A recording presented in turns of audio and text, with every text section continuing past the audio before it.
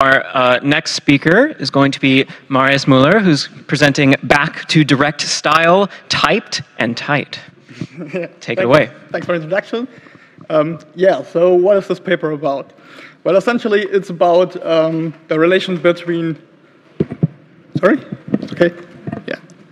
between continuation passing style and direct style. So in the beginning, I first want to recap some key properties that are relevant here. So first, direct style. In direct style, control flow is implicit and structured. As you can see, there's a very simple program on the left. We define a function here, and when we call the function, control flow is transferred to the function, and as soon as the function is done, it's returned back to the call side. Right? This often makes it easy to read and write programs, which is why usually people tend to write programs in direct style. Moreover, in direct style, you can usually use the stack, which often enables a better runtime performance.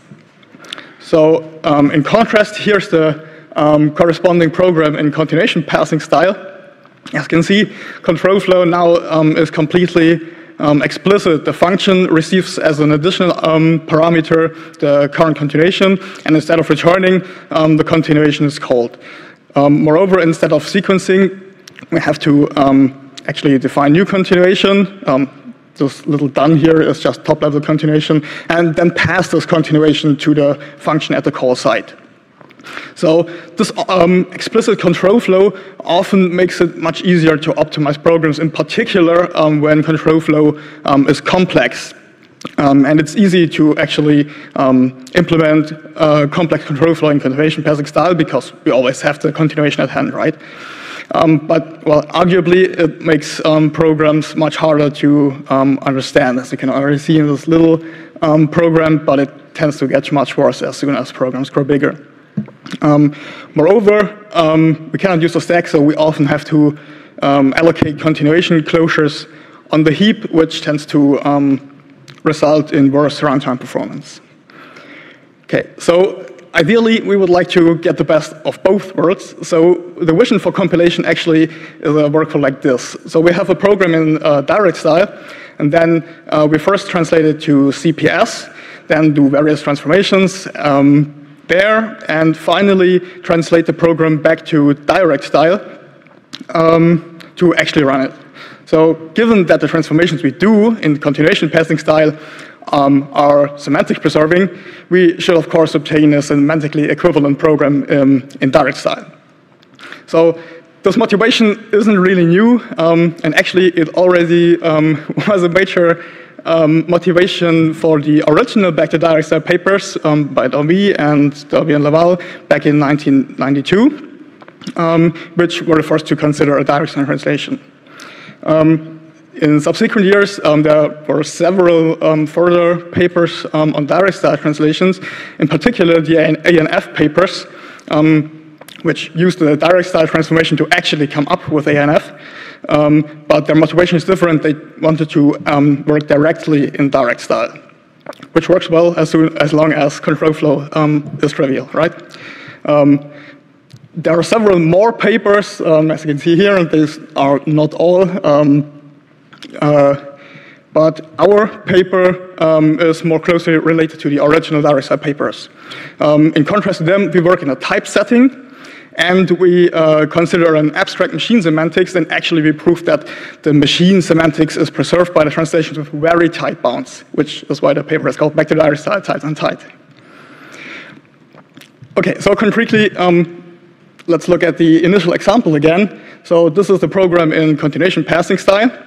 And now we can do a transformation, say quantification, which in CPS amounts to specializing the function f here to its continuation argument at the call side, resulting in the program on the right, where f has now become a continuation, hence the name quantification.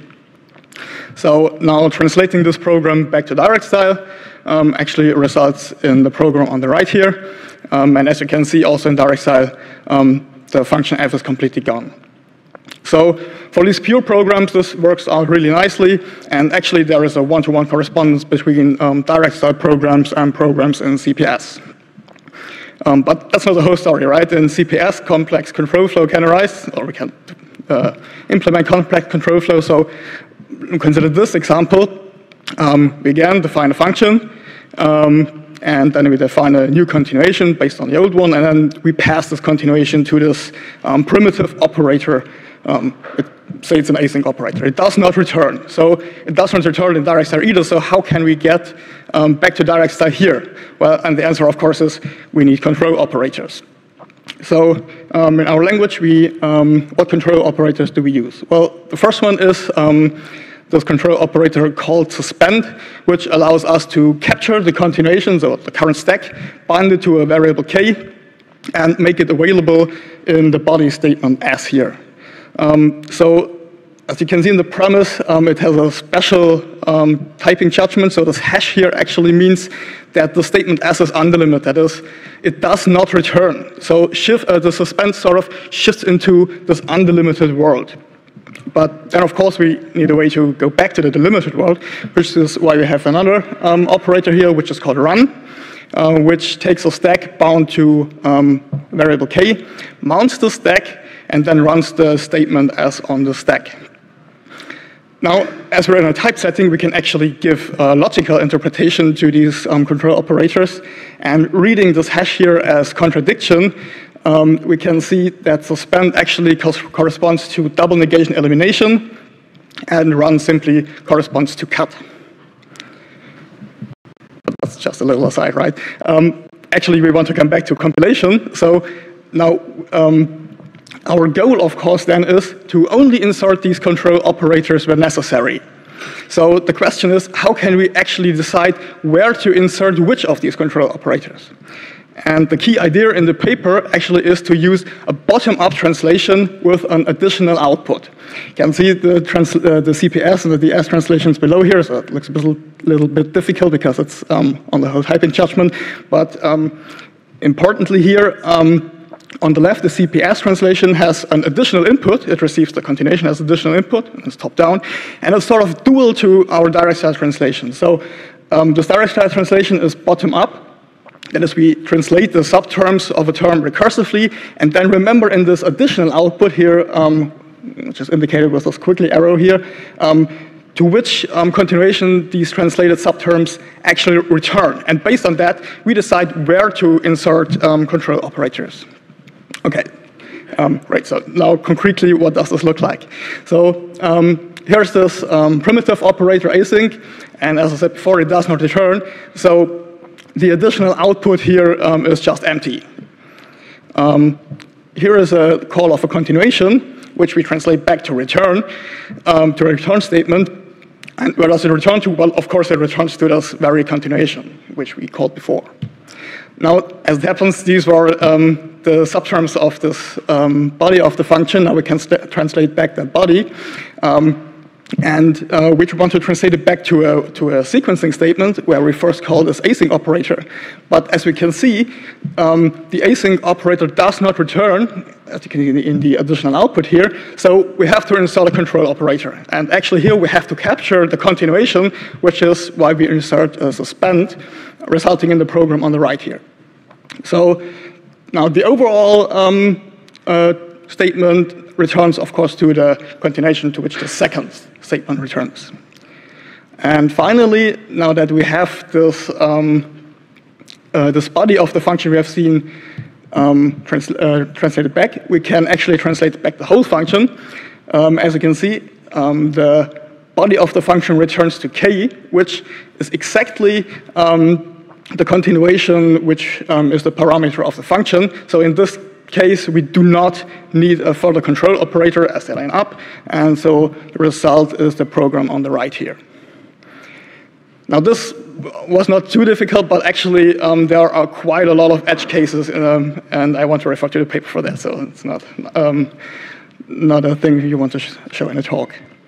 Let me come back to several of the properties we've already shown in the paper. As said, we work in a type setting, so we show that both translations, CPS and DS translation, are typability preserving and also semantic preserving. As I said, we're very tight bound, so you can freely go forth and back. And in fact, on the pure fragment, the two machines even proceed in lockstep. So it's really a tight connection. Moreover, both translations are actually total, so they work on the whole languages, and which means you can really freely transform in both languages and then go forth and back. Moreover, they satisfy a certain kind of modularity or locality. So, for example, you can take a single function, translate to CPS, transform the body, and then translate back, and it still fits in, so the signature really stays the same. Finally, round trips are also well behaved, so when composing the two translations, they have certain properties in particular. There are one-sided syntactic inverses on the full languages, and there are even fully inverse on the pure fragment. So really an isomorphism here. Yeah, and there are, of course, several more properties, but look at the paper. So thanks for your attention.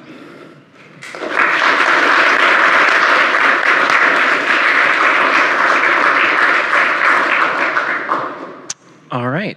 Thanks for that presentation. It was also typed and tight. Now let's get some questions from the audience. Hi, thanks for a good talk. So just maybe this is already in the, surely it's already in the paper, but are the two languages the same? So in particular, does that mean I don't get to iterate the CPS or iterate the direct style? So the two functions are not the same. The DS and CPS transform, whether are they the same? No, they're not the same. So there are different languages. So one is really just CPS, and the other is direct side, which has also control operators. But you can, of course, go forth and back as you like. So you can translate to CPS and back to direct side, and then to CPS again and to direct side again. Yeah, but I want to do CPS twice or n times. Sorry? Can I do CPS n times? No. It's not. They're not really the same. Okay. So you cannot do it again. You cannot iterate the CPS translation. No. Okay. Thanks. Future work. Yeah, future work. Am I right that suspend is essentially for license C operator? Sorry? Suspend seems to be for license C operator. Yes. It's essentially for license C operator. Okay. Right. Yes. The other question I had was, you're translating into CPS in order to be able to perform various translations, and then you're able to go back again. Does that suggest an alternative whereby you could do those translations in the source language without having to go to CPS at all? Yes, I mean, that's pretty much the original motivation for the ANF papers, right? And for pure control flow, that's actually, there's not much of a difference, right? But for complex control flow, it's often easier to do this in CPS because there's an example in the paper where you often have to somehow push continuations through control operators, which is often really difficult, right? So it's easier to do it in CPS and then translate back. Thanks. All right, we have time for another question if anyone has one.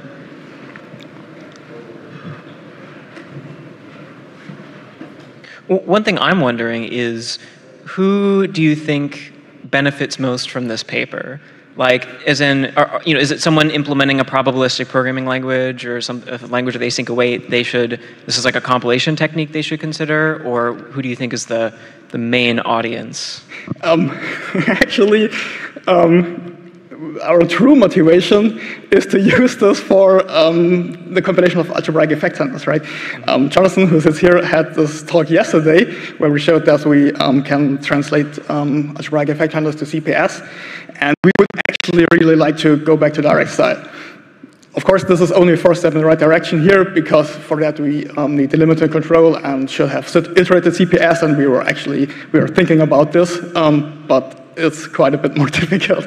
But yeah, that's our true motivation. But I think this should be helpful for different audiences, pretty much everything who benefits from translating to CPS. Okay, great. Well, let's thank our speaker again.